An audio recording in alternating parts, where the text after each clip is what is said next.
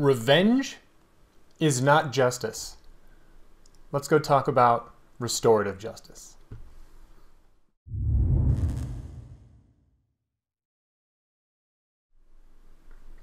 Okay, so let's start by talking about what is restorative justice, because you've probably never heard of it. It's not talked about much, and we are often just told that justice is one thing, which is retributive justice. Restorative justice is a means of justice through which you attempt to repair the harm done by criminal behavior, as opposed to punishing the perpetrators of criminal behavior. Now, restorative justice is best accomplished through a process that involves all parties involved, not just the perpetrator, but also the affected, whether it be direct victims or the community or all of the above. By making it an inclusive process and involving everybody, it is a process that allows you to actually repair what has been caused by the criminal behavior, as opposed to simply pointing a finger at someone and then punishing them and getting revenge for what they've done. So as you've most likely been either directly or indirectly told your entire life, the only, at least in Western cultures, acceptable way to have justice when something wrong has occurred is retribution. Now, first let's look at what is retribution. Retribution is a punishment inflicted on someone as vengeance for a wrong or criminal act. Vengeance, revenge. The westernized justice system is based on the concept of vengeance and revenge as a solution for criminal conduct. Now, as an advocate for nonviolent communication as well as the non-aggression principle, it is my view that not only is a retributive justice system not effective at doing what it attempts to accomplish, which is to prevent, stop, or discourage criminal acts, it's actually counterproductive. It has the opposite effect of what you'd intend. Because as I have said before, and I will say many times in the future, anything you attempt to achieve by force, you will always achieve the opposite. This is often the law of unintended consequences. So without going into a deep analysis of the inherent problems in modern Western justice systems, let's look at a simple comparison of the effectiveness and the techniques of restorative justice versus retributive justice. But it's important to point out that I don't view laws as a standard of moral conduct, and I in fact view them as one of either being immoral in their basis or redundant based on what everyone understands of natural human rights.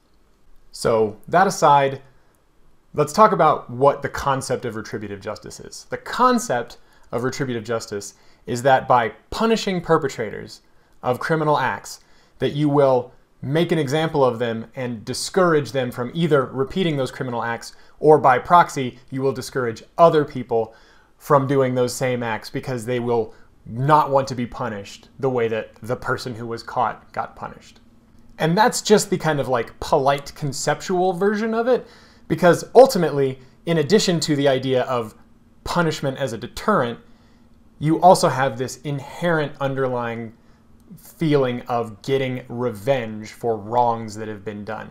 And we're not going to get into exactly how wrong that is, but I think you've already got an idea that even though we've had this retributive justice system fed to us our entire lives, and we've been told that this is the civilized way to handle crimes in our cultures, in our popular media, in our TV, our books, our movies, we have had it made very clear to us that vigilante justice and revenge is not acceptable. It's not a way to get justice. We've been somehow fed this idea that if we add the step of putting a bunch of people together and letting them collectively decide if someone has done something wrong and then choose a punishment for them, somehow elevates it beyond simple revenge, is an illusion. It's not actually true. It doesn't change the core of you've done wrong, you will be punished, that will make everybody feel better.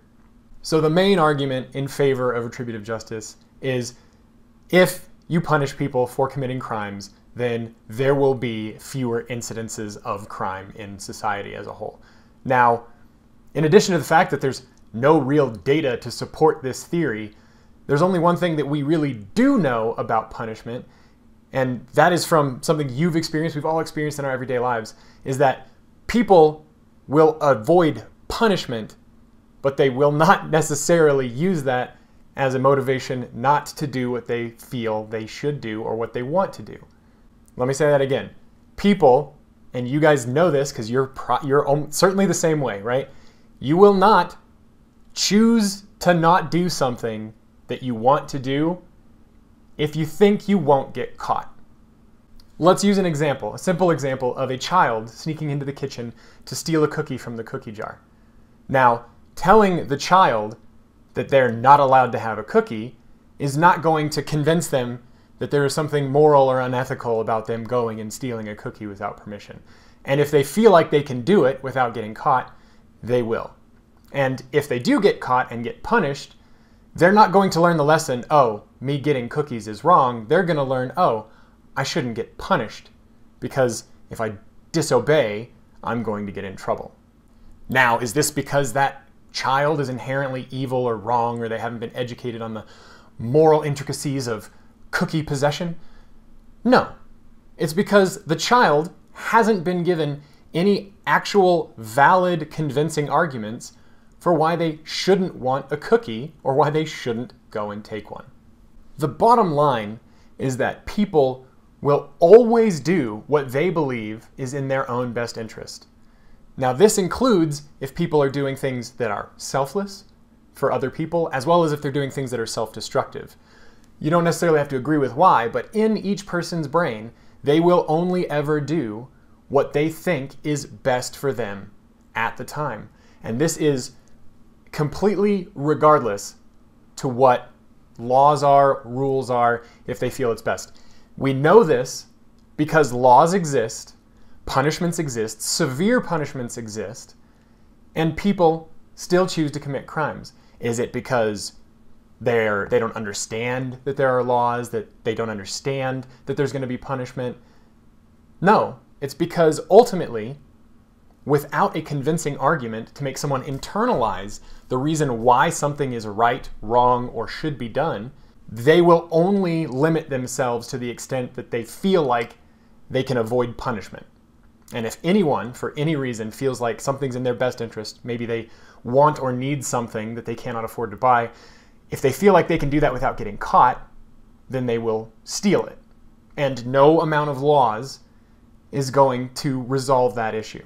This is where restorative justice comes in, because when you actually start to care about the why of people's choices, you can start to empathize and use compassion and figure out how to solve these problems and how to deal with issues that arise with people and interpersonal interactions so that everyone can achieve an outcome that is meeting the needs of all parties involved.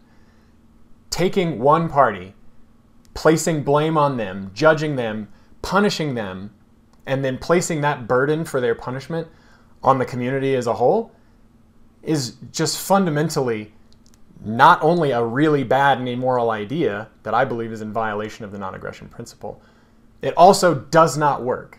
Anyone who has looked at the Western justice system has seen that criminals that are put into jail, punished, they aren't motivated to rehabilitate. It doesn't make them better people. People who do wrong, who are never understood for why they made that choice, and are summarily punished for it and told, don't do it again or you'll continue to be punished. Oh, by the way, we're going to take away some of your human rights and dignities as a further punishment. You're going to now be a second-class part of society because you have been judged to be bad. You'll never understand why they made that choice, and you'll never be able to help them understand how to make better choices or how to better meet needs that were unmet when they chose to do what they did. And so this is the core of restorative justice, is trying to understand how the actions taken by the criminal have affected everyone, how to restore and repair the damage done by that crime in a way that everyone's needs are met, so that even the perpetrator, even the criminal, instead of being judged and labeled as bad and punished, actually can be reintegrated as a healthy member of society by understanding what led to them making the choices that they made. Hopefully this was a good introduction to the concept of restorative justice. Hopefully it's going to make you start to rethink the idea of retributive justice as punishment and revenge as a healthy, civilized solution for problems in our societies. If you guys enjoyed this information and are looking forward to me expanding on these topics in the future, be sure to subscribe, like this video if you enjoyed it. If you disagreed, if you have really strong feelings on this, which I'm sure a lot of people do, leave comments. I love to discuss these things with you guys, and I will see you in the next one.